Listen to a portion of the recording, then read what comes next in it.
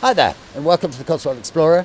I'm Robin Shuckburgh. And I'm Alexis Thompson. And we're here together with a slight change of format from our cookery sketches. We're going on this occasion to do a shopping expedition. Now, Alexis, this is your idea. You wanted to show me why we come to places like this to shop rather than... Yes, I think it's really important that as well as cooking, you do the buying of the ingredients and we talk about what's good and where to get it from. Yeah. And that's why we come to places like this. Well, I'm very much looking forward to this. I mean, I've been wandering around it just before we started filming, and it does look wonderful, and I'm going to enjoy showing it off.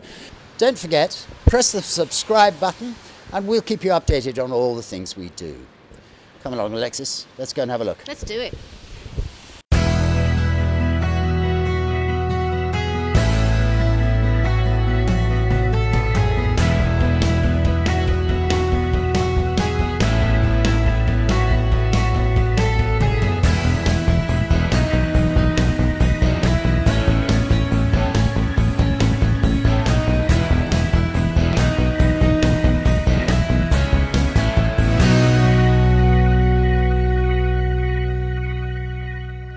Situated on the A419, just east of Stroud, the Jolly Nice Farm Shop was set up in 2013 on the site of an old roadside garage by Rebecca and Simon Wilson.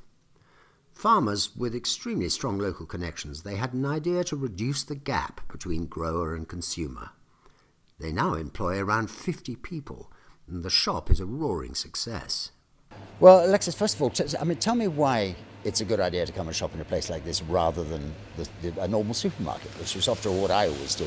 Because I would say 99% of what is on sale here is locally grown, locally produced, and you've got that traceability. The people selling it will know all about it. There'll be provenance that they can tell you, particularly with the fresh meat. They will know exactly where it's come from.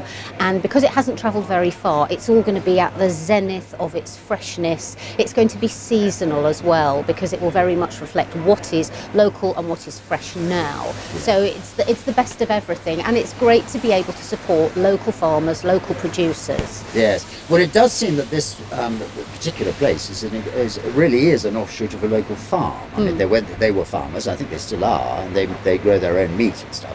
And this is obviously a kind of added value. Farmers always do have trouble making a living these days. Yes, and quite often farmers' markets are a way that they supplement their income, and if they're able to support a shop like this, or indeed it's an offshoot of what they do, that also is a very good way to up the income. It makes it work. And we have to support the British farming community because it's very tough times for everybody. Yeah. So being able to come somewhere like this and really buy local is a great thing to do. Okay. Well, I think we should better go and start buying local. Let's have a quick look at the butchers first, and now tell me a little bit about what you would look for. Here I come to, I mean, first of all, the amazing colours. Well, it's one of the first things you notice is how vibrant everything looks, and that's partly because it's not all swathed in plastic. I mean, actually the chickens are a very good place to start. First of all, free range, hurrah, so the animals have had a decent life.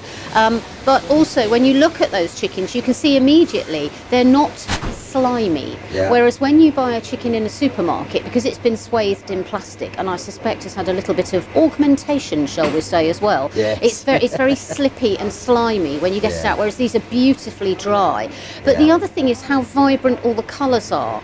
I mean, the thing I noticed in particular, if we look at this Robin, look at this beautiful spring lamb. So again, it's seasonal. Peter, we're going to talk to Peter in a minute. He's going to tell us where that's come from.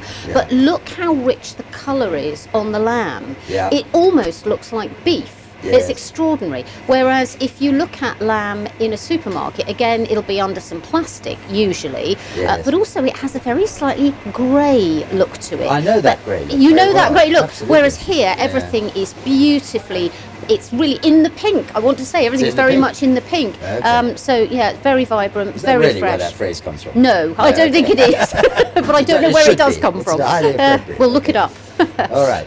Well, I think we need to buy simple today because, after all, you're trying to teach me how to cook it. So, to keep to the simple things, what would you lean towards? Well, we have. I mean, this is such a beautiful array of meat, and there are many things that you could buy and that I could teach you to cook. But I want to buy something where there's a little bit of work involved. We could buy one of these beautiful ribeye steaks because it's 28-day matured and it looks fabulous. There's that lovely bit of fat running around it. Yeah. But I am very drawn to the local grass-fed minced beef.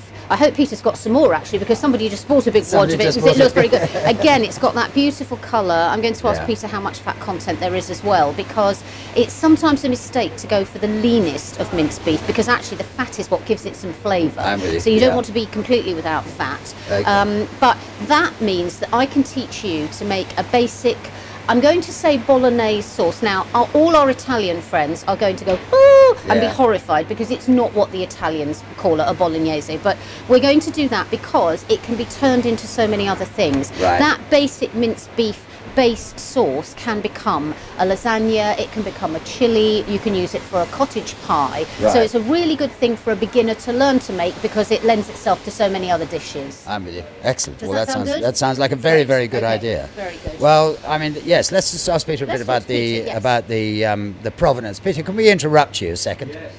If you don't mind just coming around, and Alexis will ask you knowledgeable questions about your amazing meat. Well, I mean, we're struck by how beautiful it looks, Peter, and also by what you have written up on the blackboard, which is all our meat is free range, hurrah, and that you know where it's come from.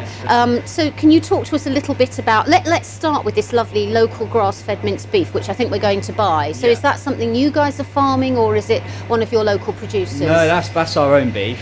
So our farm's in Western Burt. So the owner of this business, she does the farming with her husband.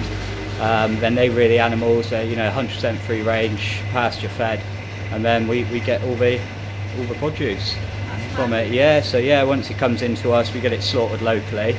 Comes in, we then hang it for 28 days and cut it up and put it out.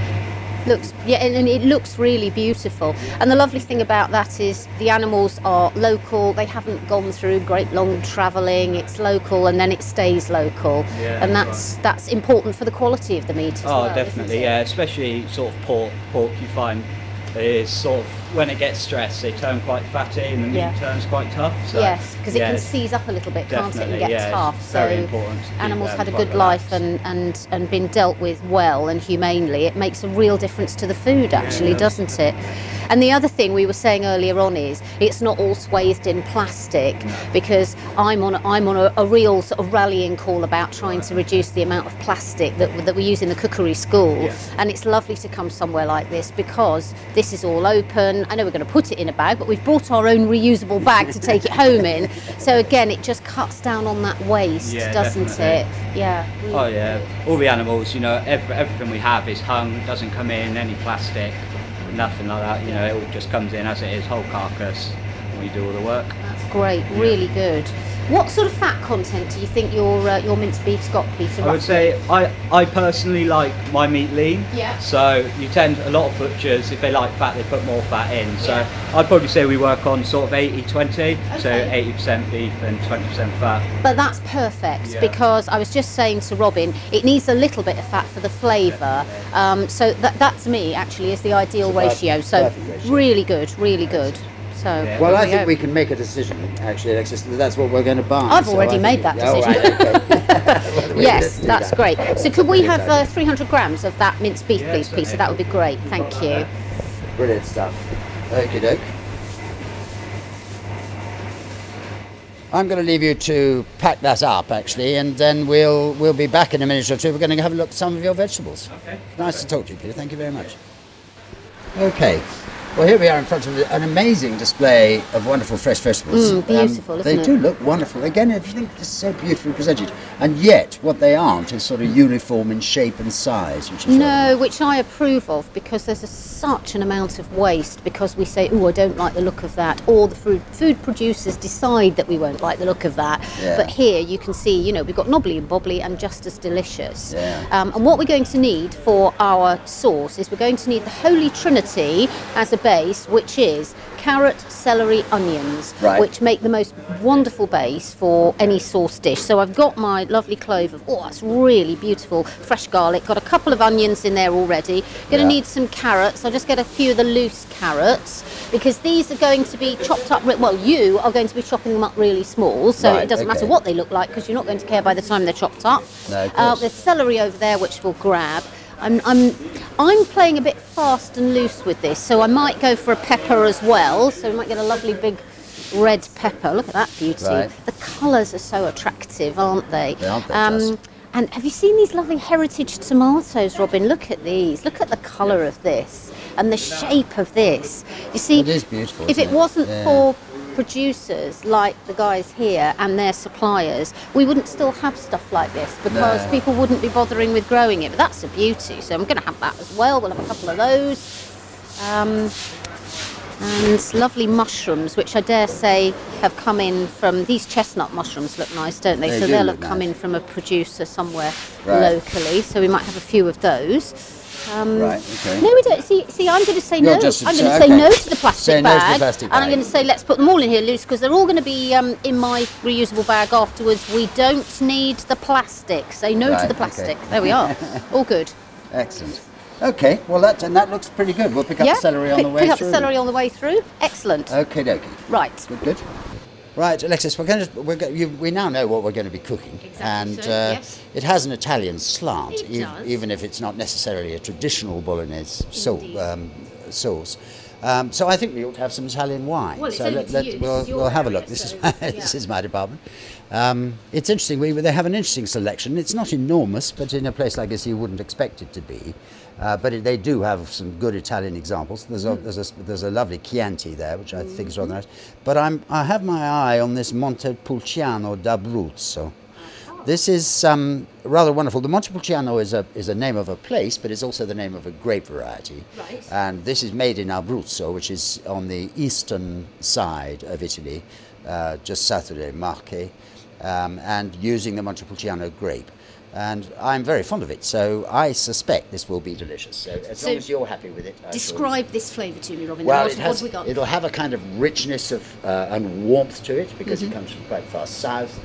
It'll have a soft fruit to it, which is very Oh, nice. lovely, And yeah. it also has a rather wonderful little kind of metallic finish, which is a lot of Italian wines do. The Italians very much like to have a slightly bitter, metallic finish to the end of their wine.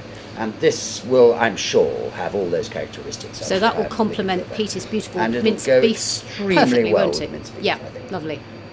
So I'm encouraged by that. We will have that bottle, and then I think Excellent. we better go home and cook it. Let's do it. All Okay. right.